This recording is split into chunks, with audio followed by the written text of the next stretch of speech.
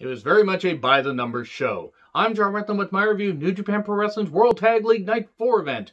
And I know what I said at the beginning of my last New Japan review, that I was going to take one World Tag League and one Best Super Junior show, Human Centipede them together, present one video to you all, and just do that until December 6th when they determine who would go to the finals on the 11th. Because I didn't think I was going to have all that much time, I decided to find time and just keep up with the individual reviews. So, I hope you guys have been enjoying the video so far. What do you guys think of the tournament, though? Answers in the comments, please. I will have point holes at the end of this review as well. Unfortunately, this show is just kind of basic, so there ain't going to be a ton to talk about. And there were a couple good things and a couple things where I was like, okay, yeah, this was just kind of there. Yuji Nagata and Yota Tsuji versus Kojima and Honma. Kojima and Nagata moving really well at their ages with all the miles and all the tours that they've done. It's always great to see them in the ring. Honestly, though, Honma really does need to retire. Yota Tsuji, he got to get a lot of good hits in on Kojima and Honma. Even got to counter the Cozy Lariat, but eventually did fall to said Cozy Lariat. 1, 2, 3. Not a bad match. Usual fare where you get a young lion taking the pin. And then we get Shingo and Sonata versus Bad Luck Fale and Chase Owens. I nearly fell asleep trying to talk about Chase Owens. So basically, Sonata can coast and still, be great. And Shingo mainly carried the load here, and that was pretty much what kept the match any bit of interesting, because, I'm sorry, Fale can't really do anything. He just fucking can't. It's the weight, it's the, the injuries he's had in Chase. Not that he's bad in the ring, but he's just very bland. Bridge pin, by Sonata pins Chase. That was good stuff. That bridge pin by Sonata is fucking beautiful. Goddamn great.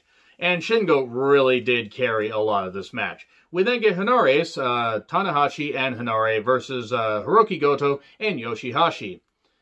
Tanahashi needs to retire soon. God damn it. I mean, I don't mean to harp on it. I've said it in other reviews. I said it for a number of months.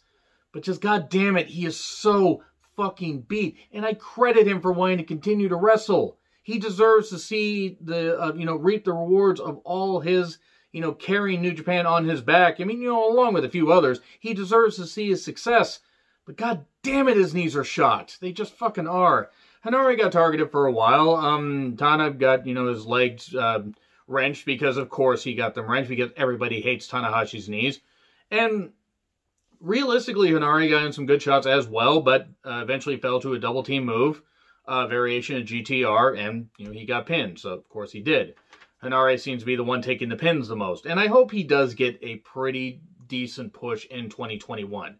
He really has improved. We then get Evil and Yujiro versus Yano and Ishii. I wanted to care, but unfortunately Yujiro and Evil were making that difficult. Again, not that they're bad in the ring, but I just don't really care about the team. And oh yeah, the evil dick is out there to choke you from behind. Oh, Japan. And the usual Yano antics and Bullet Club BS. We get a lot of exposed buckle shots, Dick choking from behind, and then low blows. Everything is Evil pins Yano. See what I meant by there not being all that much to this show? I mean, there were some good parts, but just a lot of it was just blasé. And then we get the Great-O Cobb, as I'm calling them, Great-O-Khan and Jeff Cobb versus Finjuice, David Finlay and Juice Robinson.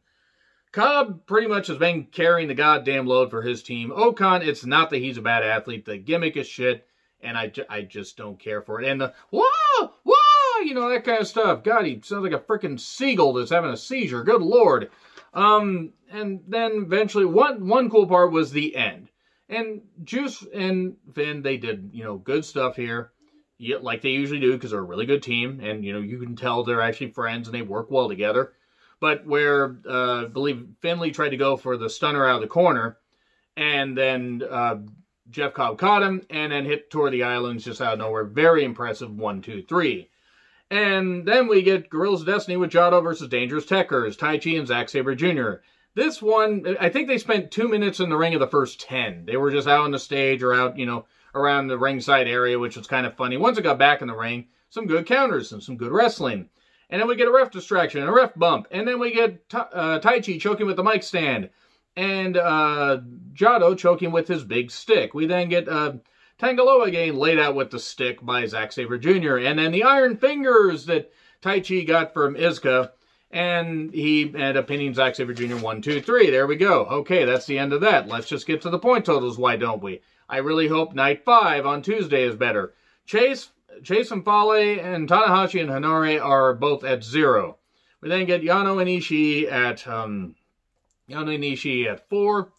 We then get the Great Cobb at 6. We get Goto and Yoshihashi, Zack Sabre Jr. and Taichi at 4 each. Evil and Yujiro, Sonata and Shingo, and Guerrillas of Destiny at 6 each, and then Finjuice at 3, 4. That wouldn't be how that works, unless you're going to draw it. Then you get 1. Anyway, agree, disagree with what I said. Like, share, subscribe, Twitter handle in the description. I'm John Ritlin. I'll see you soon.